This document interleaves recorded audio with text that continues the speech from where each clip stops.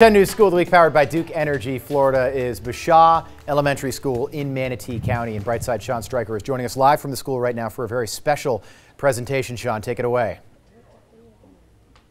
Yeah, I'm here with Pavita Prasad from Duke Energy Florida with that presentation. Duke Energy is proud to support education and the 10 News School of the Week program. Congratulations to this week's school, Bashaw Elementary School. Thank you so much. We appreciate it. As you can imagine, work like this and projects like this don't come cheap. It takes a lot of supplies, so we appreciate your support to keep it going. So the money's going to go back into the engineering Absolutely, room. which benefits the whole school. It definitely does, and it benefits the students. So what do you guys think? That was pretty cool, right? Let's make some noise. It's Friday. We're happy. Bashaw Elementary School, our 10 News School of the Week, powered by Duke Energy Florida. Back to you.